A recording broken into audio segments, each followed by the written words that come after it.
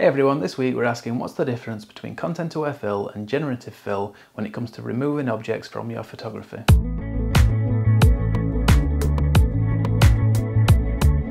So in last week's video I shared this image where I explained I'd removed the people using Photoshop's Generative Fill tool, and someone asked me why I chose to use generative fill and not content-aware fill.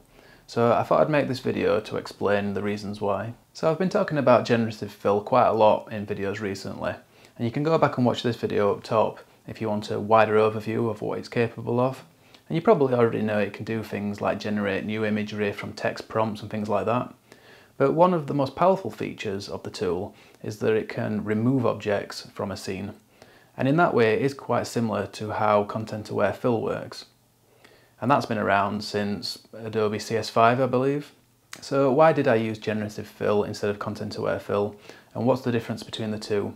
Let's dive in and find out. So we'll start with content-aware fill. Content-aware fill works by analysing your image and then trying to find the pixels that most closely match the area that you're trying to fill. So we can demonstrate that with this image. I'm in Lightroom at the moment, but I can bring this into Photoshop Beta. And I am using Photoshop Beta because generative fill is not present in the general release version of Photoshop yet. So we would normally press Command and E or Control and E on your keyboard to bring this into Photoshop. But because I'm using Beta, I'm going to right click on the image, go to Edit In, and then I'm going to choose Photoshop Beta there. So if you don't have that in your list, you can add that by coming up to Lightroom Classic, Settings, and then within External Editing you can choose a second software here by clicking Choose, and then you can see here I've chosen Photoshop Beta. So we'll go ahead and open that up. So here we are in Photoshop Beta, and what I'm going to do is remove this little twiggy branch thing that's just sticking up here. Kind of draws your eye towards it and it's not really adding anything to the scene, so let's get rid of it. I'm going to use the lasso tool, but you can use any kind of selection tool really. I'm just going to draw around the little branch, and I'm going to come up to Edit, Content-aware fill, and I will get this split pane window appear. So you can see on the right this is the result that we're going to get, and on the left here we've got where it is sampling the pixels from. So all of this green area is the area of the image that it's analysing, and you can add to this or remove it. You see here I'm removing just by clicking and kind of brushing over that area. If I press Alt on my keyboard I can add that back in and choose new areas to sample from, and that will alter how the result appears over here on the right. There are a couple of options in here that I recommend you try experimenting with, and that is scale and mirror.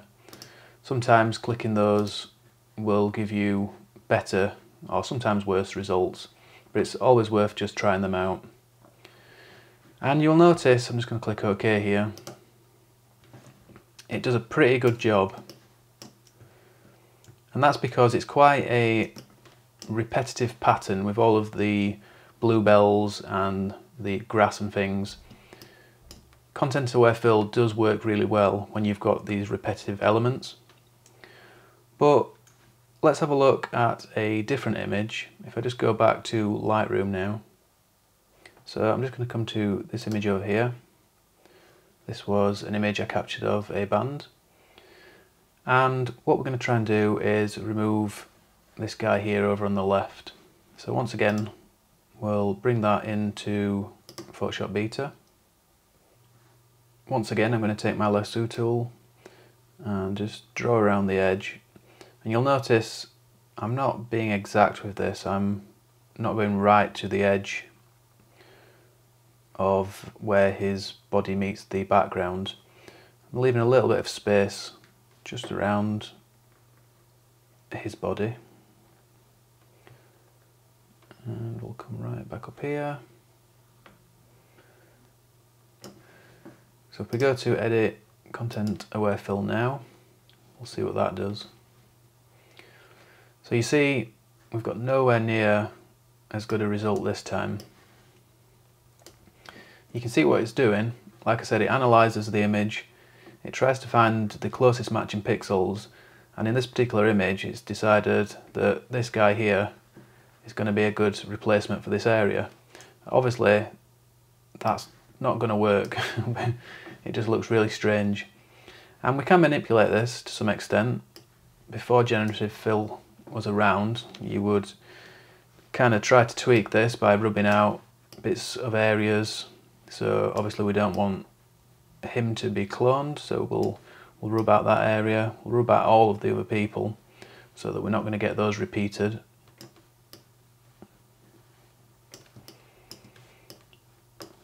And you see on the right that starts to update now, but it's still not looking great. We've got this really weird kind of area that extends this rocky area, but we haven't got a very well defined edge. It just kind of blurs into the sky. And I can assure you from having used content aware fill quite a lot that no matter how long you play around with this, you might get a better result, but you're not going to get a good result. So I'm just going to click cancel on that, and I'm going to show you Generative Fill. So like I said, this is only in the beta version of Photoshop at the moment, but it will be coming to the release version in the near future, I would imagine. We click on this button here, Generative Fill, and in here we can type something if we want to create new imagery.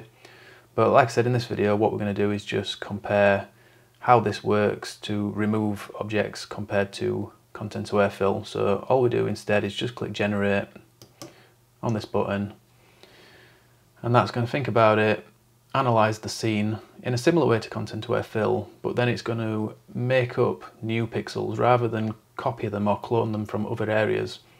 It actually references a bank of, well, millions of other images that it's already kind of trained itself on, and it will reference those as well as analysing the image and come up with what it thinks is the best match to fill in that area. So there's 3 different options that you can choose from by clicking back and forward through these arrows, and as you can see they're all absolutely fantastic. Compared to what we got from content aware fill, it's just night and day different.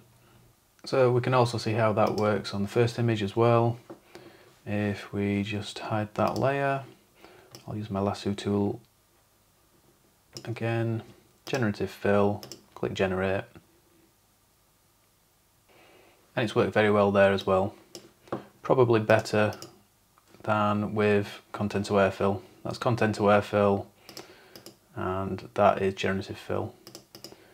So you see here it's a little bit blurry.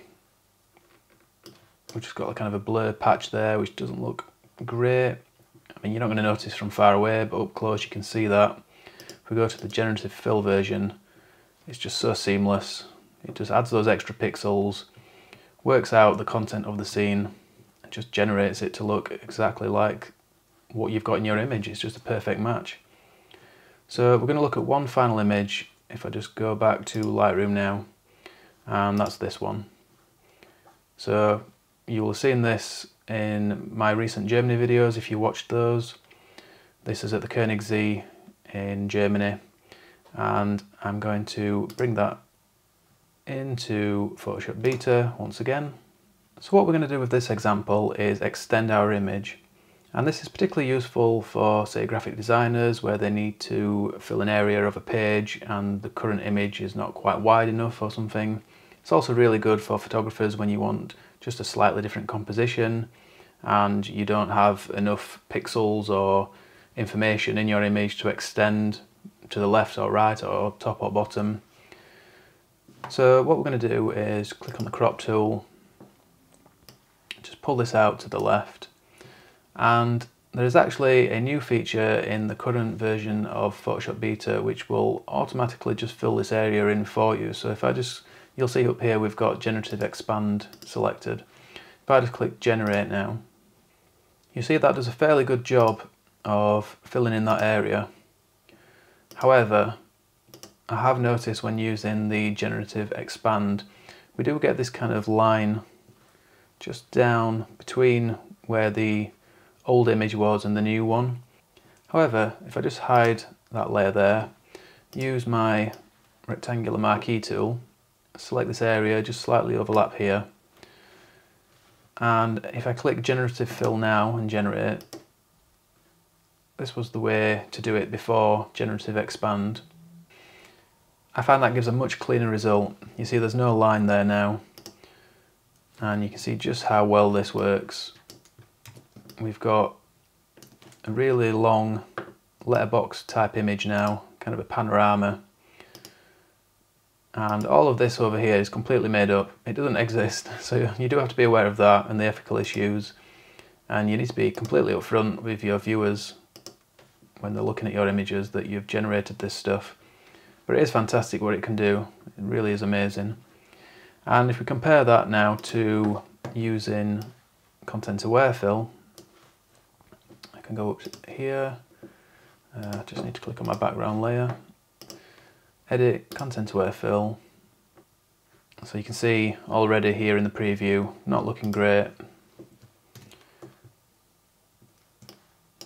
It's kind of selected areas that it thinks would match, but really we've got mountains right up here, we've got really blurry edges, bits that just don't seamlessly match.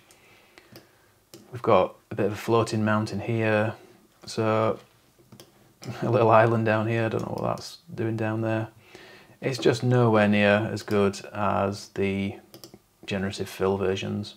So what's the difference between Content Aware Fill and Generative Fill when it comes to object removal in your photography? Well, basically Generative Fill is just better. It just gives more realistic looking results, which is ironic considering they're not real, they're generated. But they're just so plausible, they fit seamlessly into your image, they blend in, it works out exactly where to put the elements to line up with the elements that intersect with the area that you're trying to fill. And it works out all the lighting and colours, whereas Content Aware Fill, particularly when it comes to removing subjects that have a clearly defined area and are not part of a repetitive structure in your image, it just doesn't work as well. It tries to fill in the gaps with bits cloned from your image that don't really work, and then you've got blurry areas. There's just no seamless matchup like you get with the Generative Fill. So there may be rare occasions where I would use Content Aware Fill when I've got that repetitive pattern, and perhaps there might be a situation where Generative Fill is just creating something a bit unusual. Sometimes it just has a moment and creates just a weird object or something in your area that you want to remove. And in those very rare situations, Content Aware Fill might be better. And there are also ethical issues. Some people might not want to use AI generated imagery. But for me personally, as long as I'm being upfront about it and not trying to deceive people, I'm really happy to use these tools, particularly in situations like this, where I'm trying to remove elements from my scene. So going forward, Generative Fill is definitely going to be my tool of choice for removing objects. So that's it for another video. Thank you for watching, I really do appreciate it. If you have liked it in any way or you found it useful, please just give me a thumbs up down below. As you know, that really helps out with the YouTube algorithm. It gets the video more widely shared, helps the channel to grow, and that way I can make more videos and hopefully you'll like those as well. If you watch every week, like I said, I do really appreciate it. Thanks for tuning in. I know it takes a lot of time, but it is great that you're there to tune in and leave the comments like you always do. And if you're new to the channel and you're not yet subscribed and you'd like to do so, you can always just click down there on the big red button or on this picture of me over here. And that way you'll stay up to date with everything I'm doing each and every week. There's a new video every Sunday morning at 10 AM UK time. So I hope you'll join me next week for the next one. But until then, thanks a lot everyone, and bye for now.